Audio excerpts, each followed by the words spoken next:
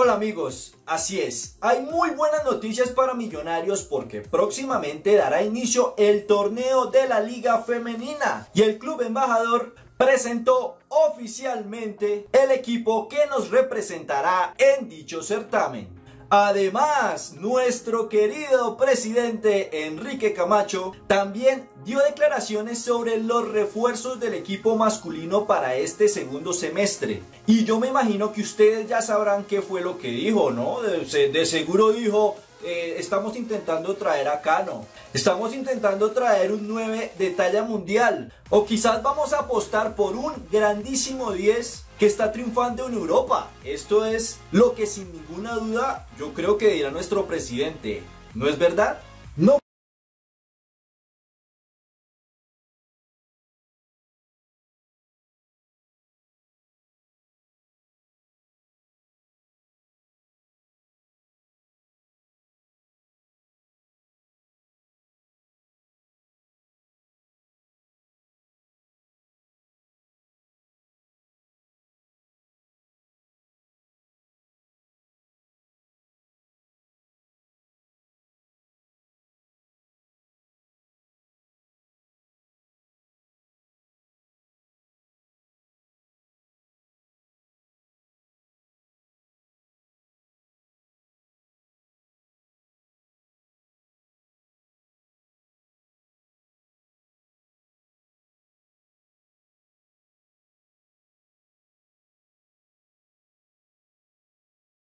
Felicitaciones a las embajadoras, también estaremos muy pendientes de su equipo y como es lógico también las apoyaremos. Así que vamos con toda a intentar conseguir lo que es esta liga y por qué no, si los hombres no han conseguido una Libertadores, por qué no las mujeres podrían intentar luchar por este trofeo tan anhelado por todos los hinchas azules.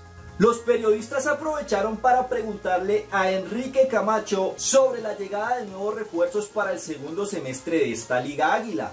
El dirigente afirmó que siguen trabajando en las contrataciones, guiándose en las indicaciones que les da el profe Jorge Luis Pinto. No hemos definido las contrataciones finales, estamos trabajando. Todavía no tenemos ningún jugador definido. Haremos el esfuerzo en 3 o 4 posiciones, que es lo que quiere el cuerpo técnico, y posteriormente les informaremos. Y esta es la respuesta que nos da el presidente de Millonarios sobre los refuerzos para el segundo semestre. O sea, no dijo nada. Dice que harán el esfuerzo para traer de 3 a 4 jugadores para reforzar el equipo. Ok, pero ¿ustedes creen que estos 3 o 4 jugadores van a ser jugadores de renombre?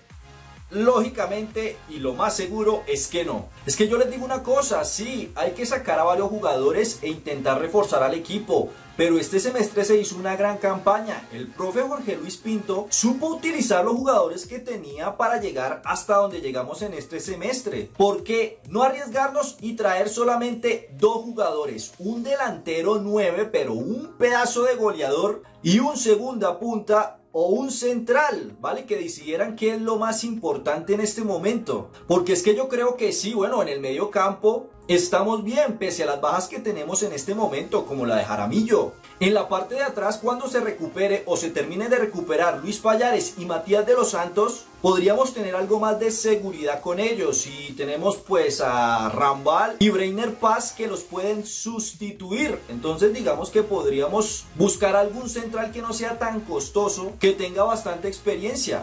Pero es que amigos, en la parte de arriba es donde más está flojeando el Embajador. Necesitamos un 9 de jerarquía, un 9 que meta miedo, un 9 que resuelva partidos. Es lo que necesita Millonarios en este momento. Así que lo que yo haría sería sacar 3 o 4 paquetes que hay por ahí y con todo ese dinero traer un pedazo de delantero. Pero en fin, yo aquí solamente puedo dar mi humilde opinión. Solamente esperemos que el profe Jorge Luis Pinto se ponga los pantalones y exija refuerzos de verdad. Así que bueno amigos, voy a dejar este video por aquí, espero que les haya gustado. Si es así, les encargo un pedazo de like. Si no están suscritos, ¿qué esperan para suscribirse? Y recuerden que aquí en los comentarios ustedes me pueden dejar todas sus opiniones. Así que no siendo más, me despido y nos vemos hasta la próxima. el cielo.